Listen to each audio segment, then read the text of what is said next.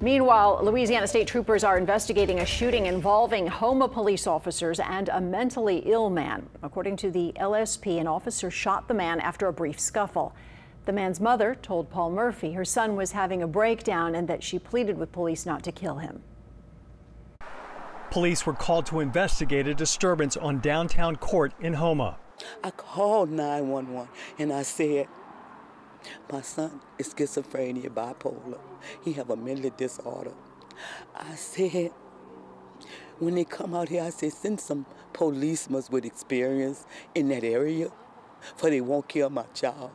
Lorraine Magee says late Monday afternoon, her 36-year-old son, Johnny Magee, was having a mental breakdown when two Houma police officers arrived in the parking lot in front of her trailer home. She admits her son could get aggressive when having one of his episodes. When he in his flash, when he flash out, he's like that. Especially if you go up on him, he gonna start fighting you. Yes, he gonna start fighting you to protect himself. According to the state police, Magee scuffled with police and one of the Houma officers discharged his weapon. Neighbor LaShonda King witnessed the shooting. So he did come running out the trailer, running like this at them. All you heard was pow, pow, pow, pow, 4 times.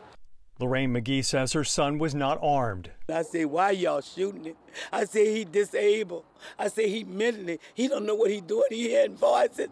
I say, don't kill him. Please don't kill him. Please don't kill him. Houma police invited the Magee family to view the responding officer's body-worn camera video of the shooting.